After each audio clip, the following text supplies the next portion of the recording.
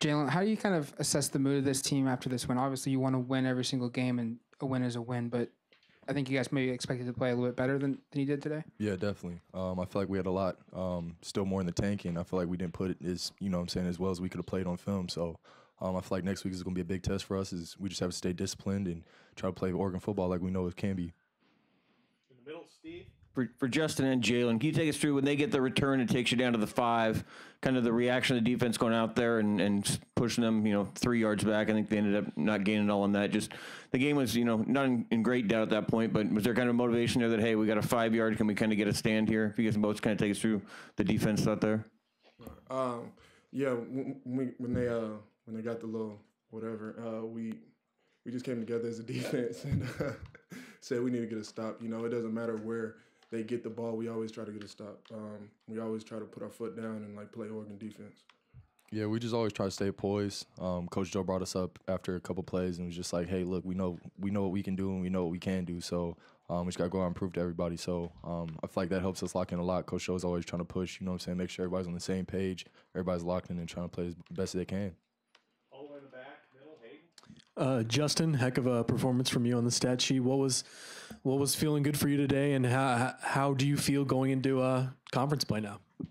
I feel like it was just a day, one of those days, where it was just going right for me. I was trying my best to do whatever I can, to help the defense, and help the team get a win.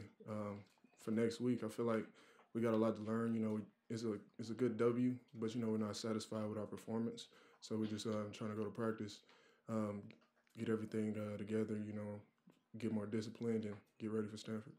Back middle. Questions for Jalen.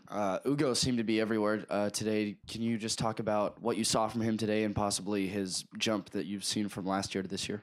His improvement has been tremendous. Every time I was in the backfield, he was in the backfield with me, which is kind of crazy. He was making more plays in the backfield than I was. So to have a DV like that, being able to come down and seal edges and fill in and hit running backs in the backfield is tremendous. And just to see his improvement over the past couple of years and him stepping up as a leader, just trying to take over the defense, and it obviously shows on film.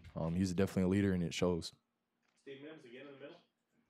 I feel like for any of you guys, just defensively, the big plays, some teams in the last 2 weeks have kind of gotten big plays, but you haven't really given up any long drives. There hasn't been kind of a sustained run, but there have been kind of some teams able to pop. Yeah, we just always try to stay poised.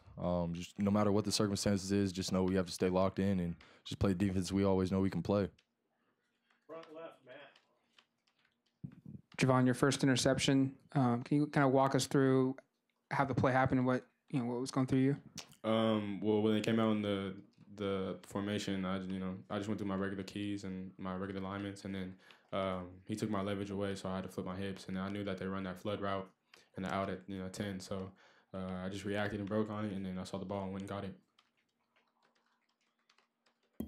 Big time play right there.